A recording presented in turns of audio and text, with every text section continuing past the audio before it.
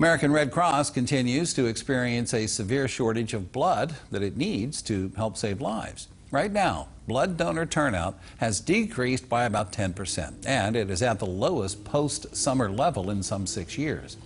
The problem is further exacerbated by the Delta variant, which means fewer donation drives and people turning away from public events. While donations have dropped, hospital demand remains high, and the executive director of the Allegheny Highlands chapter of the Red Cross says that one donation can make a world of difference. Each unit of blood that's collected can really be used for a myriad of reasons.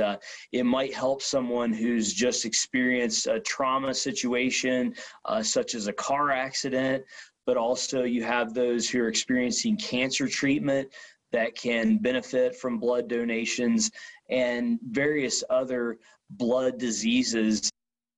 And Keeling says to download the Red Cross Donor app on your smartphone to find out when and where you can donate life-saving blood.